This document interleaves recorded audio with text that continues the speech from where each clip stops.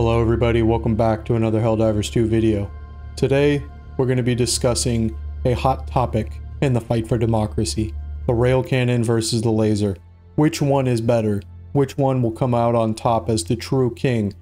Before we get started here, I want you guys to go down in the comments and duke it out a little bit. Let everybody know which one you like to run. And with that, let's get started. First thing we need to discuss, what's your end goal with these orbitals? Are you trying to feel like David going up against Goliath as you throw a pebble into the forehead of a Bile Titan and watch it get obliterated off Super Earth like it was never even there? Or do you want to let freedom ring for 25 solid seconds and watch the fireworks show of an automaton factory get obliterated in seconds as you throw one single laser into the middle of it? The choice is up to you. Do you want to be the unsung hero, or do you just want to watch the world burn? Now when it comes to unlocking these, you're going to get the laser a lot sooner at level 15, where you have to wait all the way until level 20 before you get the rail cannon. Now, getting that at level 15 may not seem like a huge jump from 15 to 20, but it really is. Especially if you haven't unlocked the Helldive difficulty yet at level 9. You can use that orbital laser to get you there to unlock it and get XP a lot faster and help you in that fight. It's going to be a pivotal moment when you do unlock that.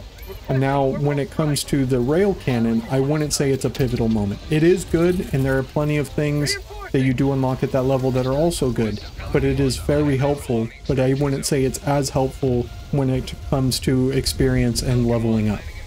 Now, we can't compare these two orbitals without comparing their cooldown timers. The rail cannon wins at 210 second cooldown, putting it middle of the pack compared to other orbitals.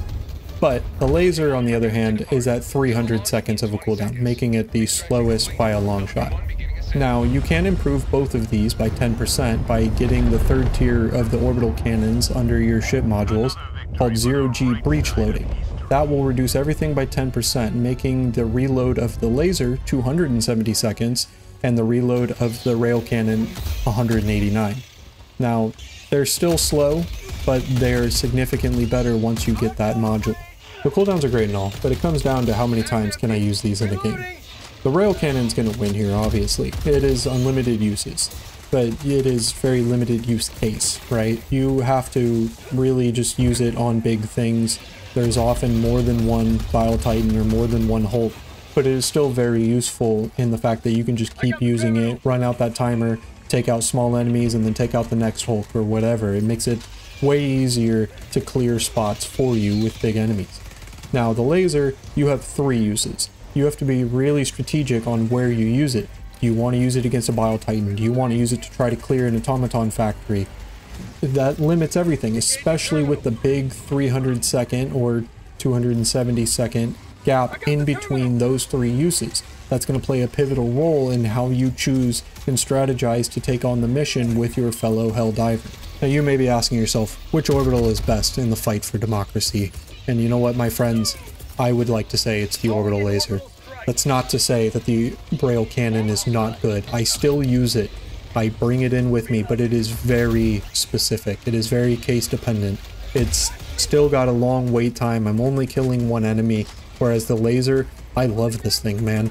You can just let freedom sing. You throw it, you forget it, it does everything for you. Let me know what you guys think. What do you use? What do you like more? Some people might fight me to the death on that the rail cannon is better. Sure, I'll take it. But thank you for watching. I'll catch you guys out there in the fight for democracy.